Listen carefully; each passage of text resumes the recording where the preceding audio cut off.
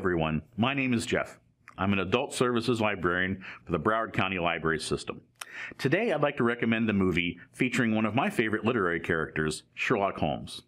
It's the 2015 film Mr. Holmes, starring Ian McKellen, Laura Linney, and Milo Parker, and directed by Bill Condon. This mystery drama is based on Mitch Cullin's novel called A Slight Trick of the Mind, and presents an interesting take on the fictional character created by Arthur Conan Doyle.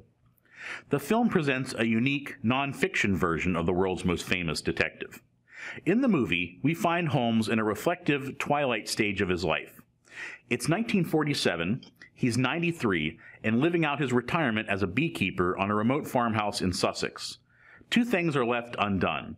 First, there's a book Holmes is writing where he gives his own account of his life, trying to correct many public misconceptions about himself, mainly those in books written by his former partner, Dr. Watson.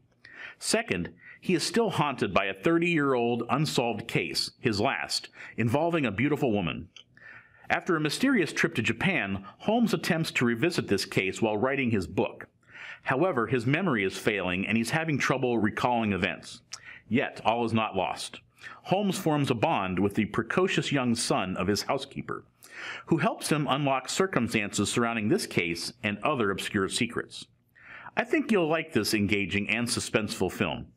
It maintains the essence of the classic Sherlock Holmes character that fans know and love, while showing a rarely seen vulnerable or human side of the esteemed detective. The film, Mr. Holmes, is available free on both Canopy and Hoopla.